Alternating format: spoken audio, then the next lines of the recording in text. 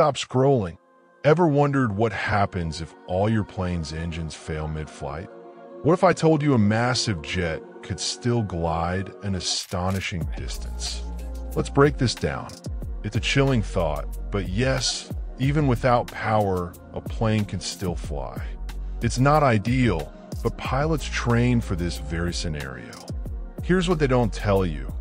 The distance a plane can glide depends on a number of factors, including altitude and the type of aircraft.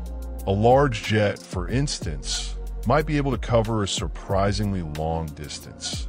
Think of it like a giant airborne kite. Let's explore this further.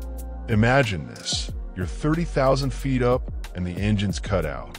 A skilled pilot would use their knowledge of glide ratios to pinpoint the nearest suitable airport.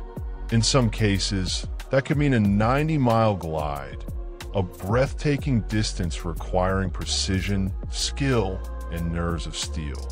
The pilot will carefully manage airspeed, gradually slowing as they near the ground, extending flaps at the final stage to increase lift and slow their descent. Then it's a nail-biting approach, followed by a firm braking on touchdown.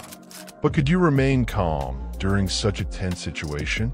So, the next time you're soaring above the clouds, remember this incredible feat of aviation, a testament to the engineering of flight and the expertise of those who command the skies. But what about smaller planes? How far do you think they could glide?